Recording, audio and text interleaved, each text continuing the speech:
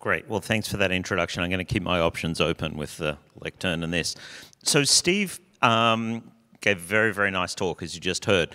And he also described kind of the frontier of economics, which is thinking about designing markets and so on. And there's basically two things that economists do. One thing is to think about designing markets and how to make things more efficient. And another thing is just to look out in the world and describe some phenomenon that exists. So while Steve was talking about kind of the frontier, I'm going to take a little step back in time and take the approach of just trying to understand and describe something. And the thing that I'm going to try and use some economics to understand is ICOs from a very basic economic perspective, okay? So I probably don't need to explain to people in this room that, as my 12-year-old daughter would say, ICOs are a thing. You know, they have been used very widely across all areas of the economy, okay? And there's some discussion about the degree to which, you know, they're fraudulent or not fraudulent in terms of raising revenues, but I think they're so widespread and have raised so much money and are so important that they're adding some economic value to something. And the paper that I've written that I'm talking about today with Anup Milani, who's a economist and law professor at the University of Chicago, is all about understanding exactly what economic value they are adding. And in some sense, what they do is they reduce frictions in a market. They reduce the transaction costs of buying and selling things in a way that's incredibly useful. They're fulfilling, if you like, a consumer need or an economic need by reducing those frictions. And this paradox, just to preview things, this seeming paradox to us that is the subject of this paper is, well, what if they got really good at that? What if utility tokens, platforms that issue utility tokens, could get really good at reducing transaction costs and get them down really, really close to zero? Wouldn't that be good? And the argument we make in the paper within the context of an economic model is not so much, which is that if ICOs got really good at reducing these economic frictions, then in fact, they would be self-defeating in the sense that they wouldn't be able to raise any money. The value of tokens would end up going to zero. So that's the basic paradox that I'm going to speak to today. So the way I'm going to do that is to talk about two different ways that you could raise money, or that one could raise money from providing a service. And the first is to charge a fee, just very, very standard, to charge a fee for producing some kind of product, or think about the output of a project. And the second thing is to sell utility tokens that could later be exchanged for output on a platform. So setting the optimal fee in the first model is a very well-studied, simple economic problem, okay? Now, the utility token policy is a little more complicated and a little more novel, and that's going to be linked to choosing a ledger technology. So it's going to be linked to the technology that might involve, well, it's going to involve the choice of a consensus protocol. So it's going to involve a choice between something like proof of stake or proof of work or some kind of hybrid of those things. And we're going to take a very reductive approach to that in terms of our economic model, and we're going to represent those by a parameter, just like a number, that represents those as just validation time. But I'll become clearer about that in just a minute. Okay, and so the key thing here is going to be how much that a technology can reduce this friction in the market. And for an economist, that's where the value seems to be added.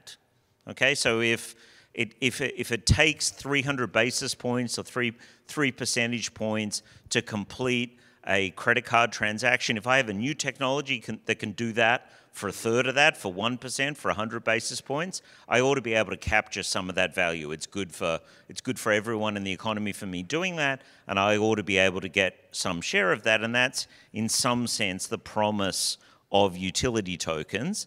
And if I can do that, then I might be able to sell those things up front and capture some of that value in a capitalized way.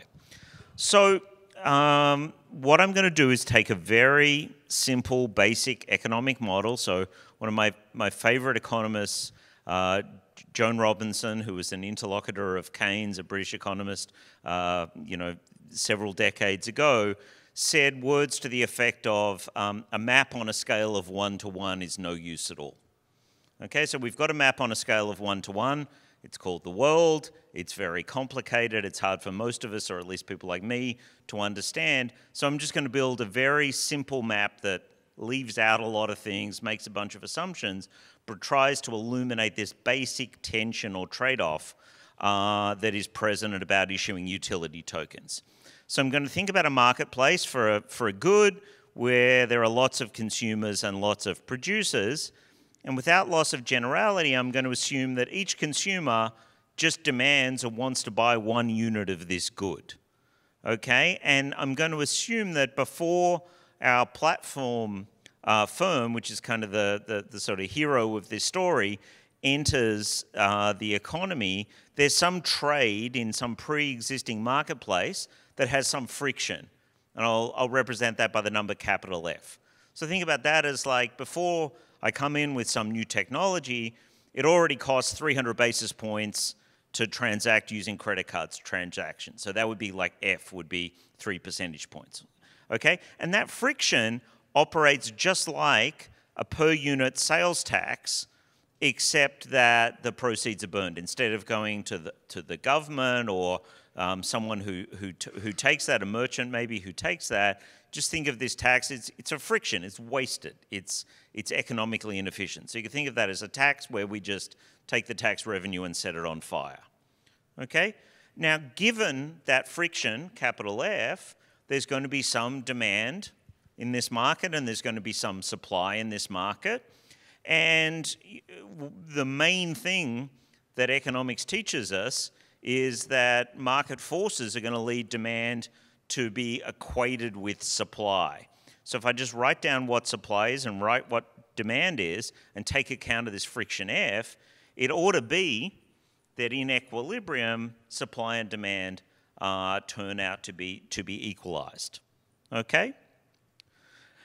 Now think about the platform firm who comes into this market, and again, just to be simple, we'll imagine there's just one of these, so they're a monopolist, so they don't have to worry about any strategic interactions they might have with other platform firms, although that's an important and interesting question that I've thought about in other work. But for now, we're just going to focus on them as a unitary actor. And what they've got is they've got a good idea. And their good idea allows them to reduce frictions in this market from big F, 300 basis points or so in my little contrived example, to something less than that little f. Okay? And now to do that, they've got to build some infrastructure, so they've got to pay some fixed cost. I'll call that I, like I for investment cost or something like that. But the marginal cost of operating this marketplace is going to be zero. So their only economic problem is how they're going to finance this investment cost I. And I'm going to be agnostic about whether the underlying project that needs to be financed employs blockchain technology or some other technology. What I am going to insist on, and in the paper, this is why it's assumption 3.2, just on the off chance you ever look at the paper, that matches to the assumption that we make in the paper, that the cost of implementing the underlying project is going to be the same regardless of what revenue model the firm chooses. So there's this cost I, this investment cost that has to be paid. That doesn't depend on whether they choose this fee-for-service model or whether they choose the utility token model. Okay? Now, what I want to do now is just consider these two different models. So I'm going to go through them in turn. The first thing I'm going to do is consider the transaction fee model. I'm going to figure out what the optimizing behavior for the firm is under that model.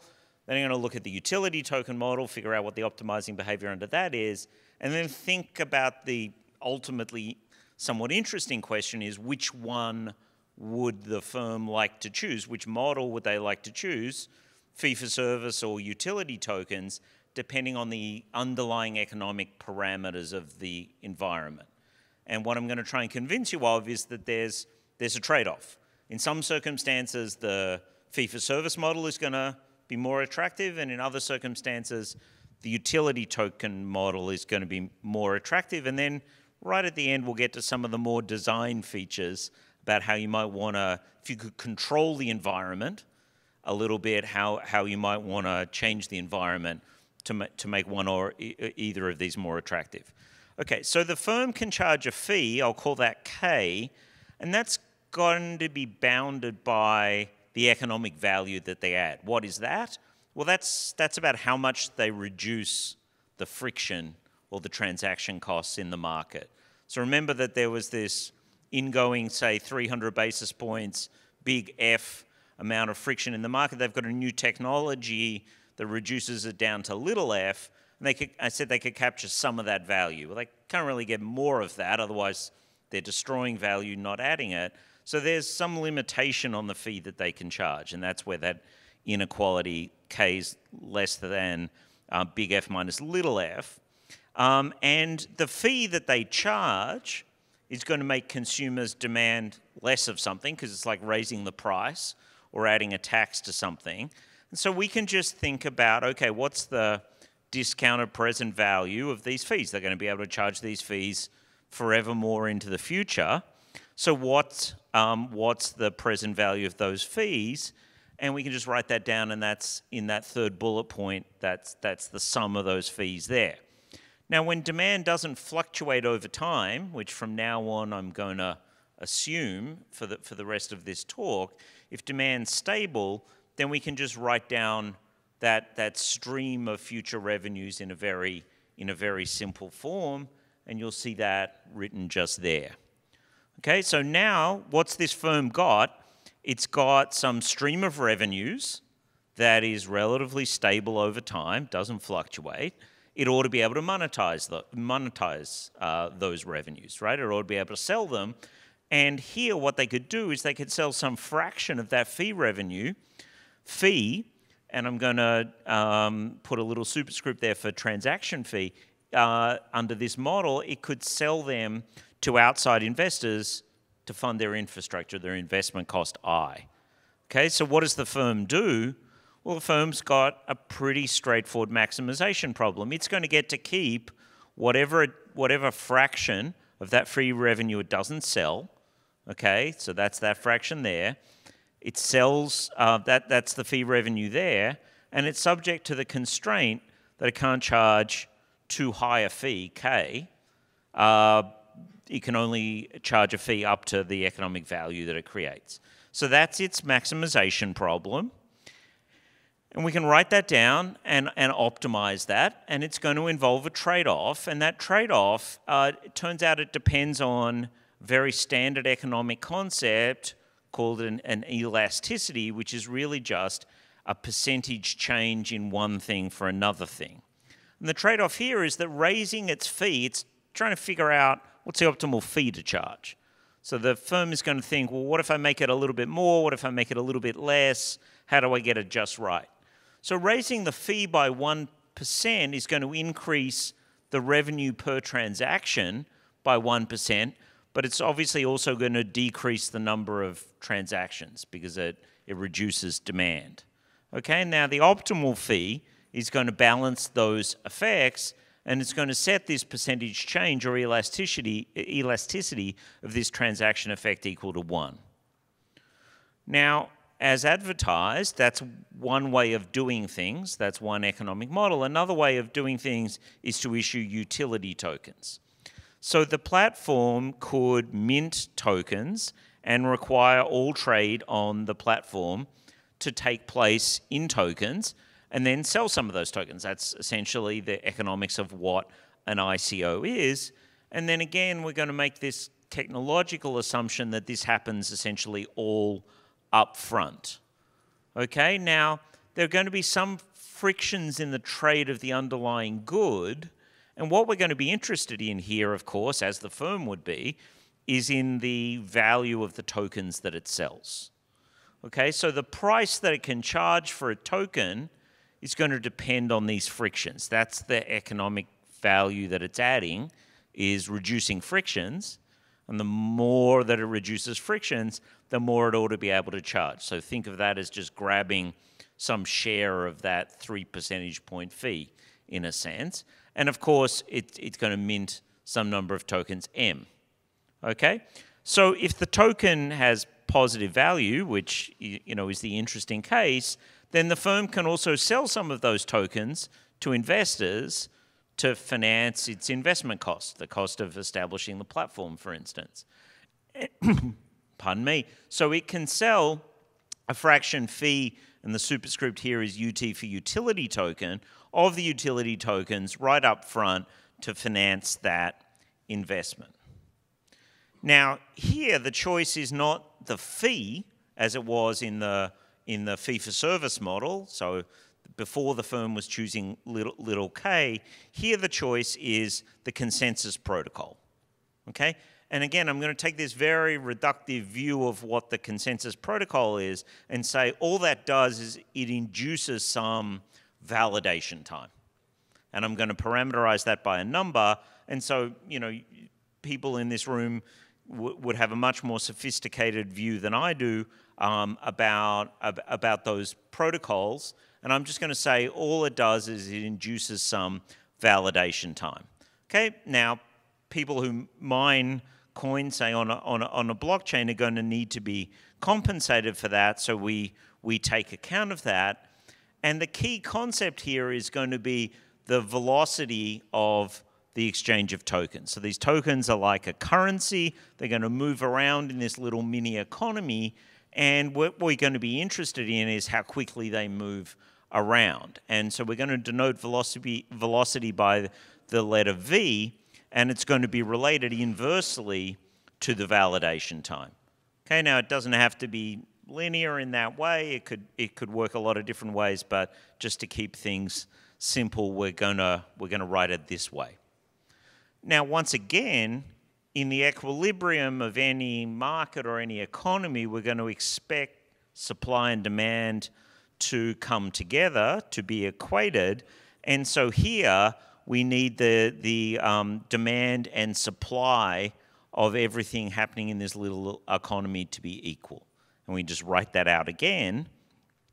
And that leads us to be able to say, okay, so what's the price of utility tokens? And how does it depend on these underlying economic parameters?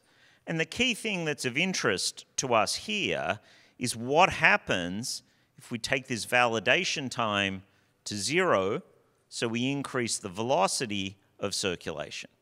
And this is what lies behind the title and the idea of this paper, which is to say, you'd think that, and there's reason to believe this, you'd think that reducing frictions with these tokens is kind of the purpose of having the tokens. That's the economic purpose of them. And that's good. But there's a kind of dark side to that as well for the putative utility token issuer, which is if I make these things incredibly efficient, then these tokens circulate really, really fast around the economy. So I don't need as many of them. So think about a kind of reductio ad absurdum where there's this one, we only need one token because, I use it for a nanosecond, then Steve picks it up and he uses it to conduct his business for a nanosecond and then passes it to Stephanie for a nanosecond. And there's just this one token that's circulating infinitely quickly around this entire economy. How much can I sell that for? That's the key question here. So as I do what I think is adding economic value, which is reducing frictions, does that cut the other way in a sense, which is does it reduce what I can sell this thing for? And it turns out, when you write that down, you think about supply and demand, think about what I could sell the token for, and I take the limit, so I say, what if frictions, so validation time as measured by S, what if I take the friction to 0? What's the limit of the price, the equilibrium price that I can sell a utility token for? It turns out that also goes to 0. That's not so good. If my revenue is price times quantity, P times M, and P is going to 0, revenue's not so good if P is 0. And that highlights this idea, and this is kind of the only real idea in the paper, is that I'm going to want to have some positive level of friction. So if I do my job of reducing frictions too well, I'm not going to be able to monetize that in any meaningful way. I'm not going to be able to sell these tokens for any amount of money. So I want to do something, otherwise there's no point in people, consumers or producers using a utility token. I better add some value, but in some sense I better not add too much. I better not reduce frictions too much. And that leads to a bunch of interesting questions that come from that, okay? And so you can write down what it looks like for the optimizing amount of that friction, and we can really just make the point about how that links to minor compensation that I just made. And then you can ask the question of, okay, so how does this depend on the underlying economic environment? And it turns out there are these two effects that are going on here, and it's based on the idea that reducing frictions is good, it facilitates more economic activity, but on the other hand, reducing frictions is bad because it reduces the amount of money that I can get for selling these tokens. And the optimal way of reducing those frictions is going to balance those two competing effects. So it turns out that if the elasticity, the percentage change of this revenue effect, is smaller than the elasticity of this velocity effect, how fast this stuff circulates, then at that point improving the efficiency of the utility token is going to lead to me generating less revenue. Okay? So it's going to depend, the degree to which I reduce frictions is going to depend on the underlying economic environment. Now, part of the point of this is to say, well, if you're a budding ICO issuer, what should you do? Should you issue utility tokens, or should you, just adopt a transaction fee model? So we can compare those two things in the context of this model, and again, it's going to depend all on how users in this market, I think of them as consumers, respond to this reduction in frictions. And so we can compare those things. The implication of that is a firm is going to control this by setting minor compensation, and they're going to set it in a way where the price elasticity of demand, the percentage change in demand for a percentage change in price, is less than 1, okay? Now, this also leads to, I think, a useful observation, which is that there is one meaningful difference in the two models in terms of setting a transaction fee versus selling utility tokens. And that difference is in what the firm needs to know. So if you're selling utility tokens, the firm has to have knowledge about the consumer demand and the underlying technology. They have to know about the validation technology. They don't have to dictate, say, proof of stake versus proof of work, but they have to know how that operates, because how efficiently that operates is fundamental to their business model. Whereas if you're just setting fee for service, you don't have to know nearly as much. So if you think that you live in a world where you don't know those things, or they fluctuate over time, for instance, then a more robust economic model is just fee for service. It's kind of boring, but it's more robust to big shocks in the economic environment or lack of knowledge of the economic environment. Okay, so if you're issuing utility tokens, you need to know more, and that, you may be able to know more. There may be clever ways of you finding out more, and that's all good, but it imposes an extra burden on you. And economists like me who worry about the robustness of the mechanisms that you're using to sell things tend to worry about the informational burden that one bears from having to know things like that. So we can compare these revenue models using this little economic model, and it turns out that we can precisely characterize the trade-off between using utility tokens in terms of the amount of revenue it generates, or using transaction fees. And it depends on these underlying economic parameters. So there's a lot of notation there, but all it's really saying is it depends on the velocity of circulation of the tokens, and it depends on how consumers demand goods as the fees change. So it's really just linked to the very basic economics of the problem, okay? And there's a trade-off between those two things. So if velocity is sufficiently low, then the utility token model is good. That makes sense to me, which is that if what you can do is add value by making these things circulate faster, basically creating more economic value by making things circulate faster, then that's going to be good.